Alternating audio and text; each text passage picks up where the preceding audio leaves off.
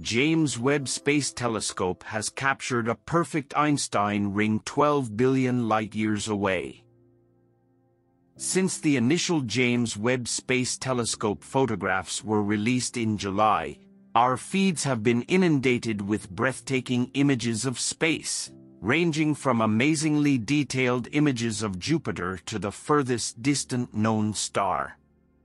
Webb has done it again, this time capturing an almost perfect Einstein ring from a distance of 12 billion light-years. And we can't take our eyes off them. The colorized image, which was uploaded on Reddit by astronomy graduate student SpaceGuy44, is shown here.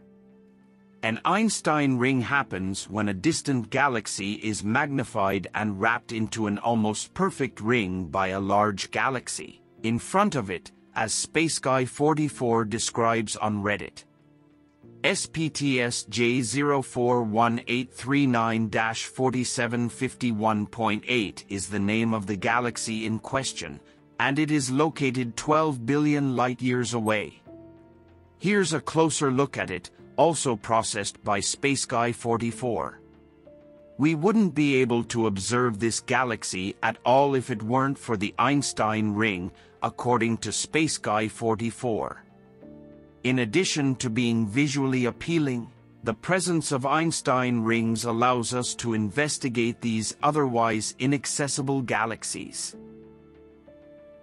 This is known as gravitational lensing, and it was predicted by Einstein, therefore the name. The effect occurs only when the distant galaxy, the nearby magnifying galaxy, and the observer, in this case, the Webb Space Telescope, align.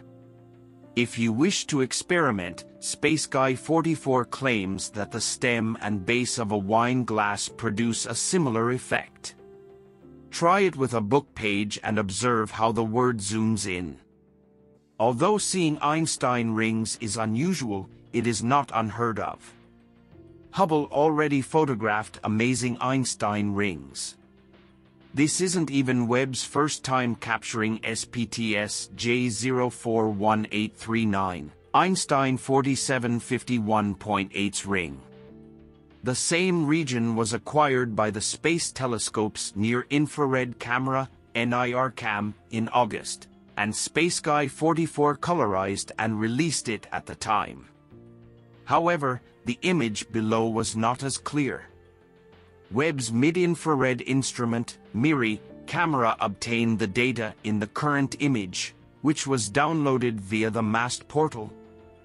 3 different filters are used in the photograph. The F1000W filter in red collects light wavelengths at 10 m. The F770W filter for 7.7 m wavelengths is green. The blue filter is the F560W, which detects wavelengths of 5.6 m. SpaceGuy44 then used Astropy to align and colorize the photos before further processing in GIMP.